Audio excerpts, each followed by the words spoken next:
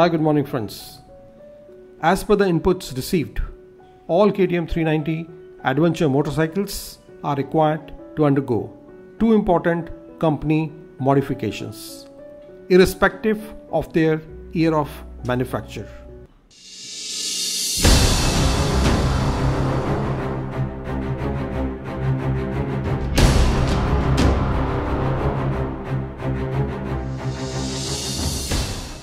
The first mod is related to a fuel pipeline which is carrying fuel from the fuel filter to the fuel injector. This rubber pipeline is located below the fuel tank.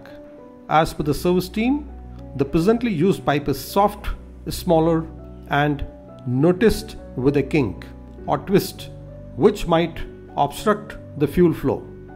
Even my motorcycle is noticed with similar permanent deformation or twist at 1500 kilometers. So in the long run, this may cause abnormal fuel supply or obstruct the flow of fuel. Considering this issue as a serious one for all those who are planning to travel long distances, this fuel pipe must be changed on priority. Since motorcycle is under warranty for 2 years and up to 30,000 kilometers, this work is undertaken free of cost at any KTM service station. The second modification relates to the front brake unit, where two mounting bolts are changed with longer bolts. These longer bolts go deeper into the brake unit mounting assembly to provide a much secured fitment.